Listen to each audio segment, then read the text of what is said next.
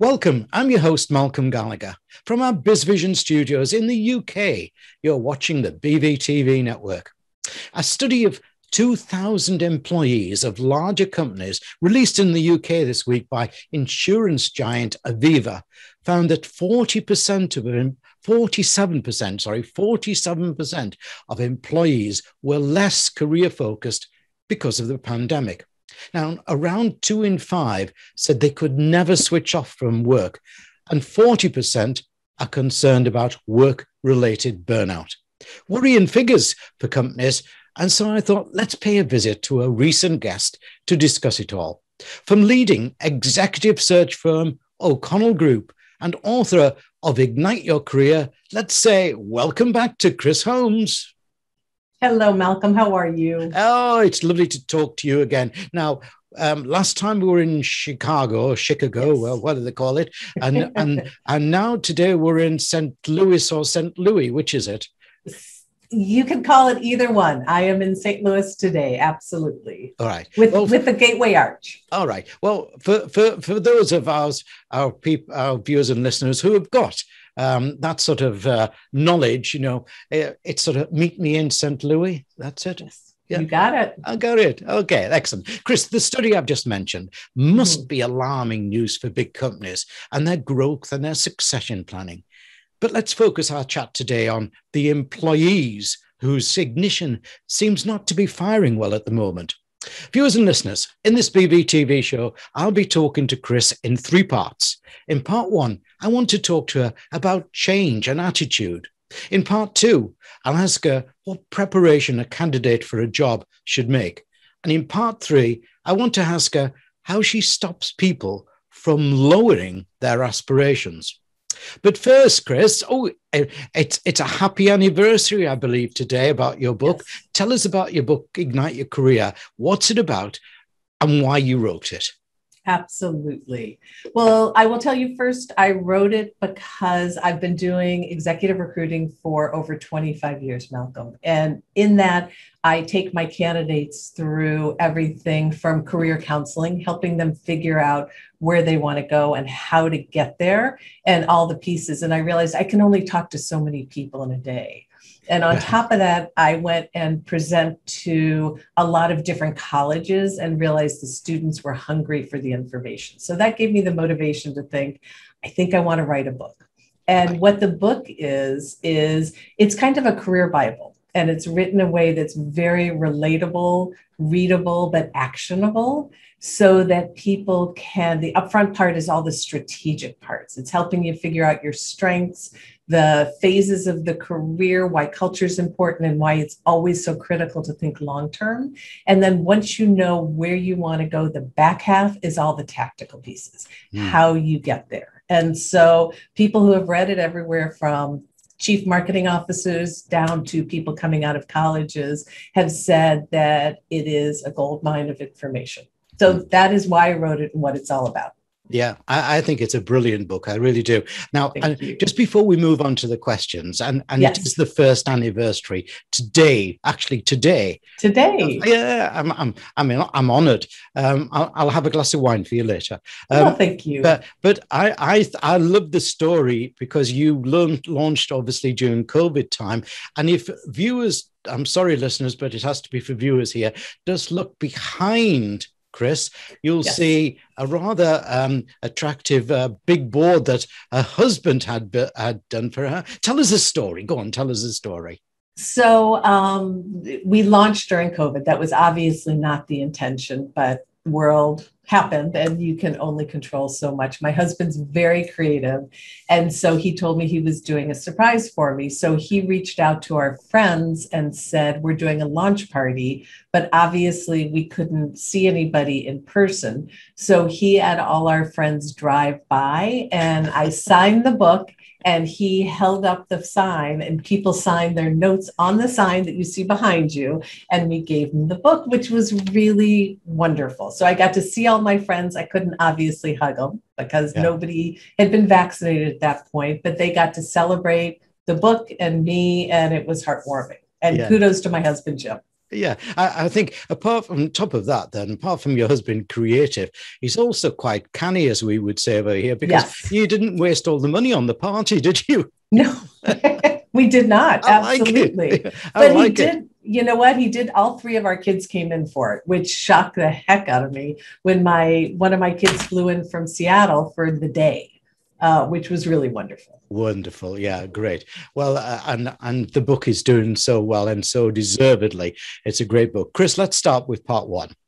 Many employees are having to change in career at the moment, often through disgruntlement or a lack of engagement.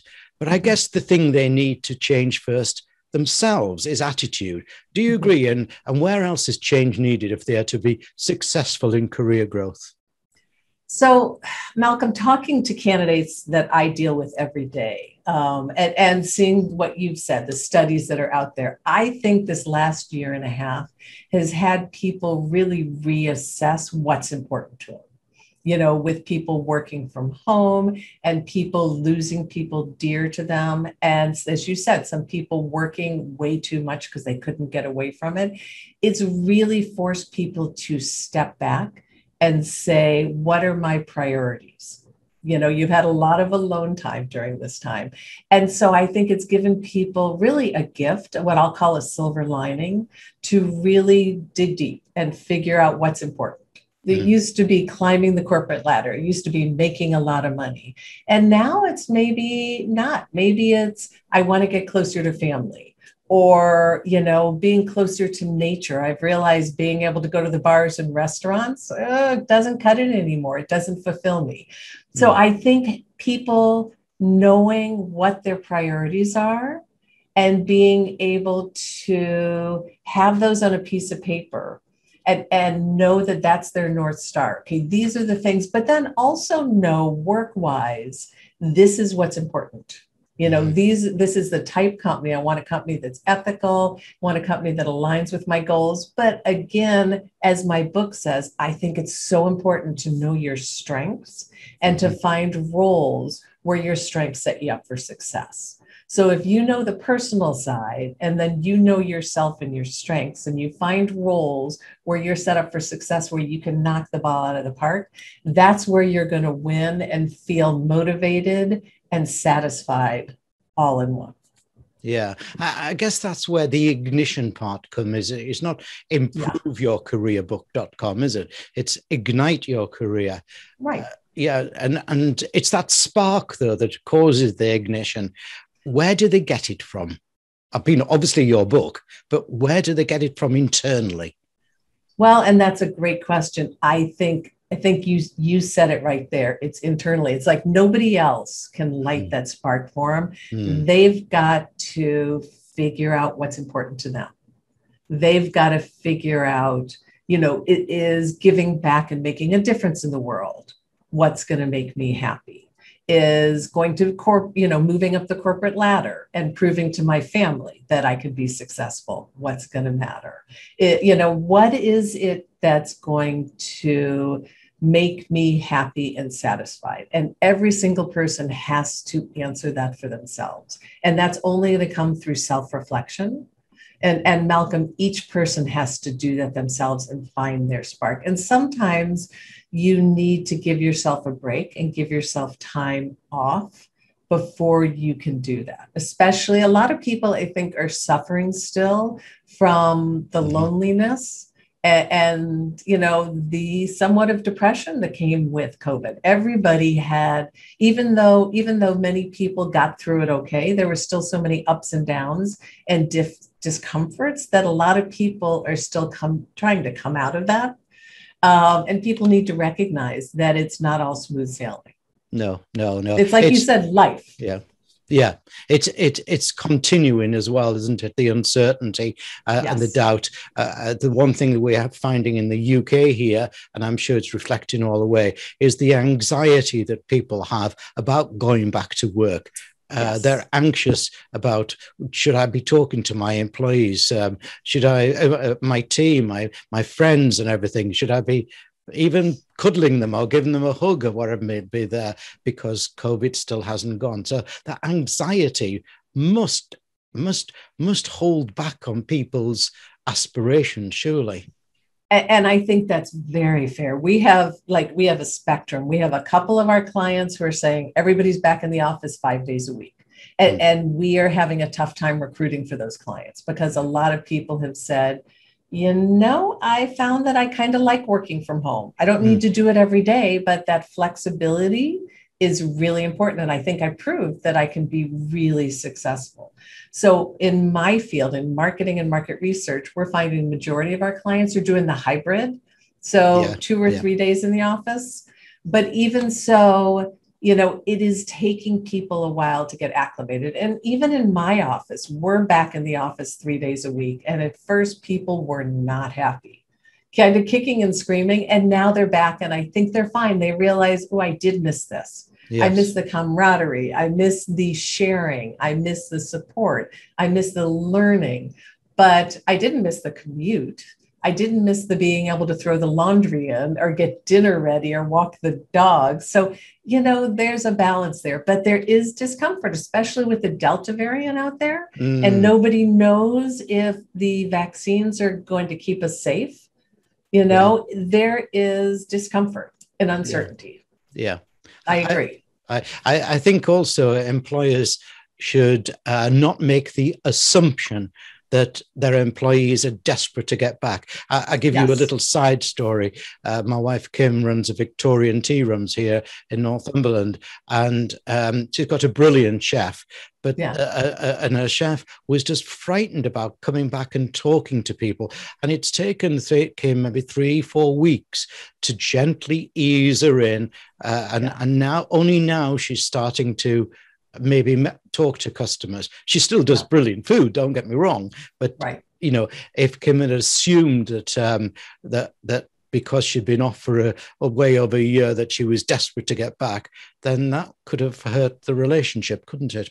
Absolutely. And each person is different in terms of how they have dealt with it and their level of fear and discomfort. So I think you're right.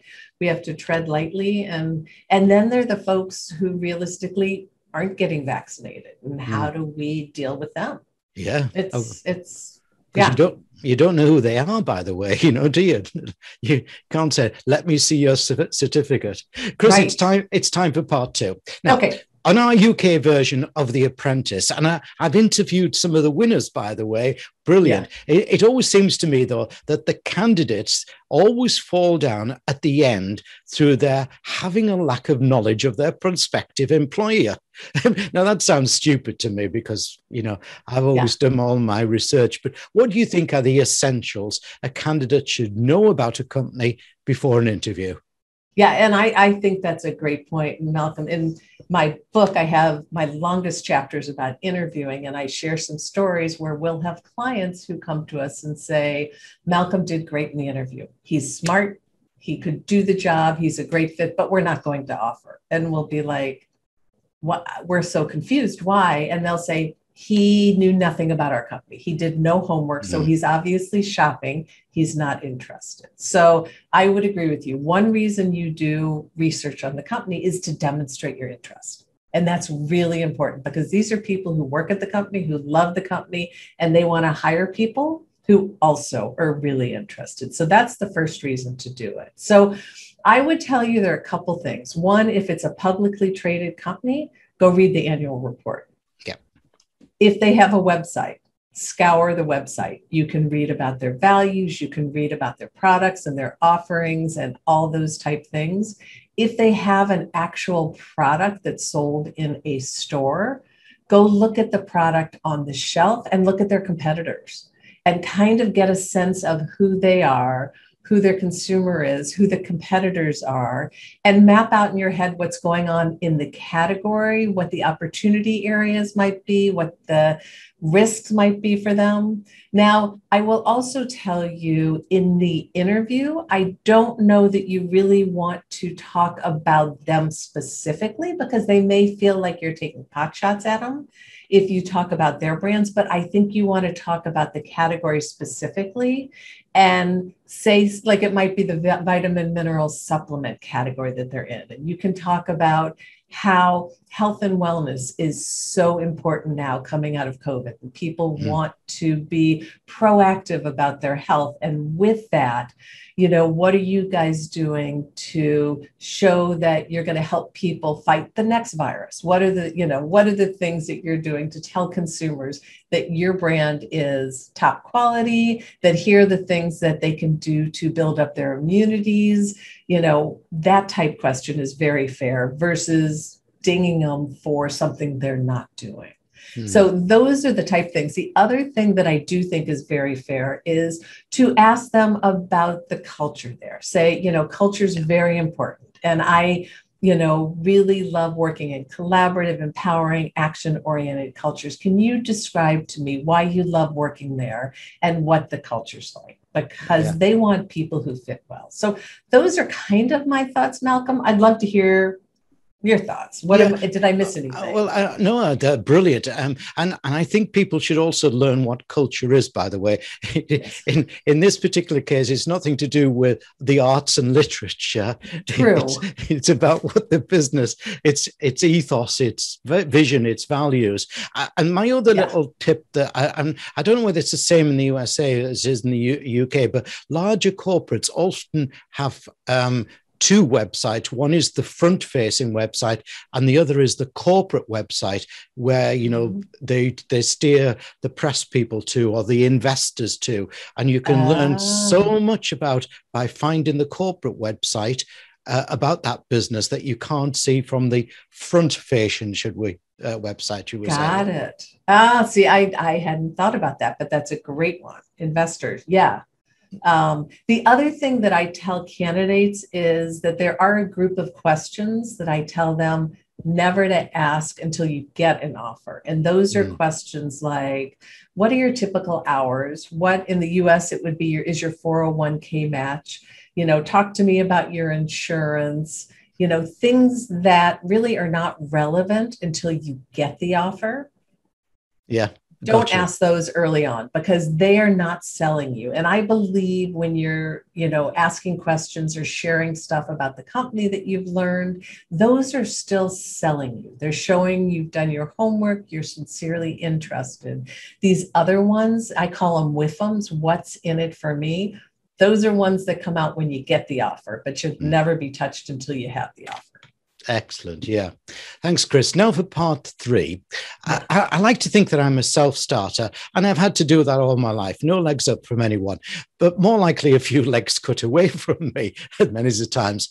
I see that all too often, that people lowering their aspirations. I mean, this is about igniting your career. How do you help them overcome that to achieve the position they rightly deserve? Yeah. And I think, Malcolm, the way to do that, again, if you go to my interview chapter, is to do your homework and to be able to articulate really clearly what your strengths are and how they've allowed you to deliver success. So it might be leadership, it might be strategic, it might be project management. But under each of those, you want examples. And I tell people to put it into a STAR format: situation, thinking, action, result, a really succinct story that brings it to life so people remember it. And when you do that and you can demonstrate all these different skills, then what you can do is bridge it to different industries. I'm a superior leader, and here are 2 examples of where that leadership have allowed me to deliver success. And that's why, even though your industry is a little bit different, that experience would still be leverageable in your industry. And so if you do your homework and know yourself well enough, have your stories, really written down and able to bring to life well, you can translate it for them. But you've got to do homework on yourself. Yeah. Because if you don't invest, then they won't see the match. Yeah. Can you just repeat that STAR format again, please? Yeah. So it's situation, thinking, action, result. And I'll give you a quick example. Yeah, please. So when I was at Kraft, junior marketer, I had to get a new product to market really quickly because competition was coming in, and was in a meeting, and the R&D guy was throwing up roadblocks every which way. So I didn't know what was going on. And so the thinking was, there's something weird going on here. And so I went and talked to people who had worked with him in the past.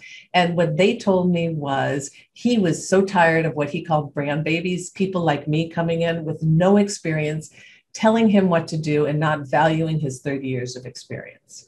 So the aha for me was, it's exactly what I was doing. And so I needed to change the paradigm. So the action I took is I called him up and said, Joe, can I buy you coffee? Let's sit down and talk. I need your help. And so we sat down and had coffee. And I said, look, you have so much knowledge and I can't do this without you. Can you share with me what I should be doing? You know, what have marketers done wrong in the past? Help me figure this out because we got to get to market and this is why. And we spent 2 hours down having coffee, hashing everything over. And the result was he shifted from my biggest adversary to my biggest champion. And so that example, they may not remember that I was a strong influencer, but they're going to remember she's the one who won over that R&D guy.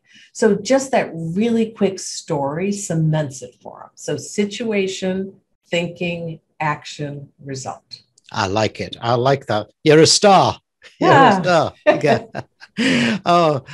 Yeah. Employees need to know where their employers need to know where their employees are thinking. They need to know how to handle disengagement and how to encourage people to, as Kris Holmes says, ignite their career. Thanks for coming back. And we have eventually met in St. Louis. And thanks for another great interview, Kris. Thank you, Malcolm. And again, people can get my book, or we also offer services such as coaching, resume writing, interview prep, negotiation at igniteyourcareerbook.com. And we'd love to assist you in your journey. Excellent. We'll just do that URL again, and igniteyourcareerbook.com. And just remind, obviously, viewers, you can see the URL on the screen behind me. But for listeners, just joining us from our new channels, then igniteyourcareerbook.com, igniteyourcareerbook.com. And also, Kris's website is o'connellgroup.com. Now, there's no apostrophe in O'Connell, as you would expect if you went to Ireland. It's CONNELL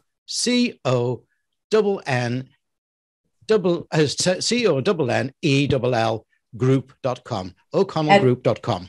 And Malcolm, one other thing that I forgot to mention is for the celebration for our 1-year anniversary, for this week only, we're offering a 99-cent Kindle version of the book on Amazon. So if anybody wants to get it and try it, the Kindle version actually reads beautifully. At first, I didn't think it would be functional. It's great. So for 99 cents, you can get the book. You will have it forever, and you can use it as a resource. Yeah, but don't forget, I've got lots of rich viewers and listeners, so get them both. The book get and them, the seriously. Yes, True. yeah. Absolutely. Thank you very much indeed, Kris. Lovely to meet you in St. Louis. Thanks, Malcolm.